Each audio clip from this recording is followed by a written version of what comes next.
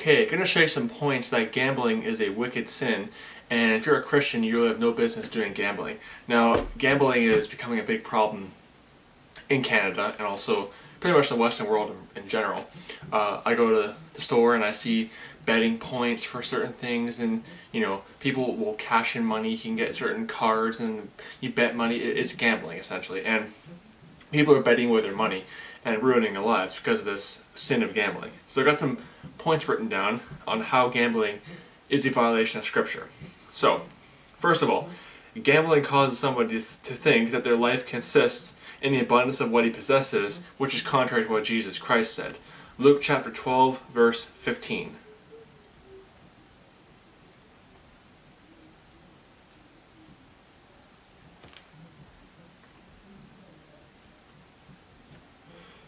And he, Jesus, said unto them, Take heed and beware of covetousness, for a man's life consisteth not in the abundance of the things which he possesseth.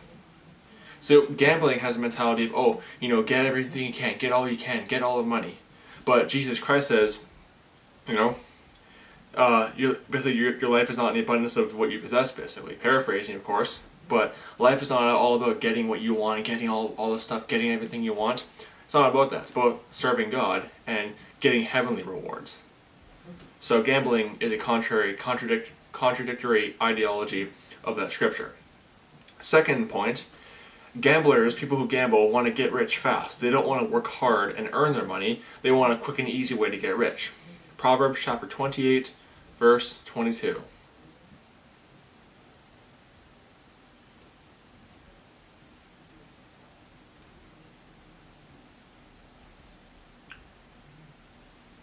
He that hasteth to be rich hath an evil eye, and considereth not the poverty that shall come upon him. You see, somebody wants to get rich fast, so you gamble, you steal people's money. We're going to get to that later on, how gambling is stealing. You want to get rich fast, well, guess what happens? You're going to lose, and you're going to lose all your money. You know, poverty shall come upon him. That's what happens. You want to get rich fast, it's going to cost you. Because people, you know, most rich people are not legitimately rich. They're not just from rags to riches, that kind of stuff. Most of them are just Satanists who bow down to Satan. Satan gives them worldly riches. You can read the book of Luke chapter 4. Satan gives them the kingdoms. Satan is the god of this world. That's what he's referred to as. So they bow down to Satan. Satan gives them riches. They don't earn it themselves. You earn money by working. That's a legitimate way. You do it the proper way, then you won't be dirt poor. You do it by gambling and other sinful methods, you'll be dirt poor. Poverty will come upon you. Third point, gamblers are not content with what they have. They're covetous and they want more money and riches. Just want more and more and more. Hebrews chapter 3, verse 5. Oops, sorry, it was 13 verse 5. Sorry, I went 3 verse 5. Sorry, wrong passage, my bad. Hebrews chapter 13, verse 5, not 3. Let your conversation be without covetousness, and be content with such things as ye have, for he hath said, I will never leave thee nor forsake thee. Does gambling cause you to believe that way? You're content with what you have? No, you want more, you just want more and more and more. You know? It's a contradictory ideology of the Word of God. And next point, gambling is motivated by one thing, money and the love of money. 1 Timothy chapter 6, verse 10.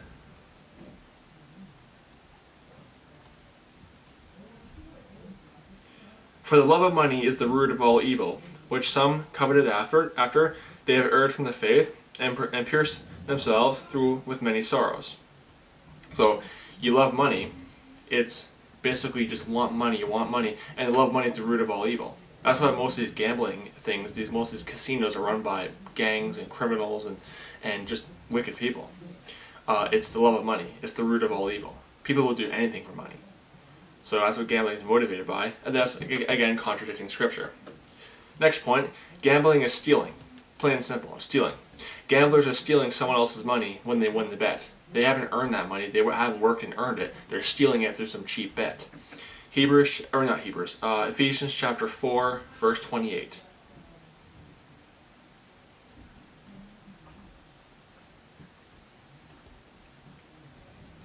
Let him that stole steal no more, but rather let him labor, working with his hands the thing which is good, that he may have to give to him that needeth. Does gambling cause you to do it? The him that stole, steal no more. No, you keep going back to the casino and stealing more money and then winning the bet, and you lose the bet, someone steals your money, the money you stole, so they stole it back, and whole cycle like that. But you're not laboring, you're not working with your hands. You're just driving down to the casino, betting some money, and you're not working for that money, you're stealing it. It's wicked. And final point, gamblers are never satisfied with what they have. Never. They always want more. Why do you think they keep going back to the casino? Because they want more and more and more. Again, it goes back to the love of money thing. It goes back to not being content with what they have. Ecclesiastes chapter 5, verse 10. Do apologize, my family is making a racket in the background. Ecclesiastes 5:10. He that loveth silver shall not be satisfied with silver, nor he that loveth abundance with increase. There is also vanity. They're not going to be satisfied. They always want more. They just keep going back and getting more money, and then, oh, I need more. I want to get rich, and then keep stealing more people's money, not laboring with their hands. It's a big mess you get yourselves into. Gamblers are never satisfied, and then when they lose all of it, then they're really not going to be satisfied because they're going to be dirt poor. So those are the points I have written down. Gambling is a wicked sin. It is stealing money. It's causing you to be jealous and not be content with what you have, and you're never going to be satisfied. It's motivated by the love of money. So don't do gambling. It'll ruin you. Do it God's way and work and earn your money. Don't be lazy. Don't just want to bet it all away and lose it, and then now you're dirt poor. Work and earn work for a living and earn your money. I'll say it that way. The Bible says, if a man doesn't work, neither shall he eat. Paraphrasing, of course, but you're supposed to work and earn your money, not have some cheap way to get rich. Okay. And by the way, none of the apostles were rich and lived in big mansions on the hill, and Jesus Christ was not rich when he was on this earth either. There were some rich people back in the Old Testament, but none of the apostles, especially not the Apostle Paul, who is our apostle for today, he was not rich. Okay, he traveled to places, he wrote letters to the churches, but the love of money is the root of all evil. That's simple. And gambling is the love of money. It's basically covetousness. That's all it is. It's theft. So don't be deceived. Stay away from gambling. May the grace of our Lord Jesus Christ be with all the brethren. Goodbye.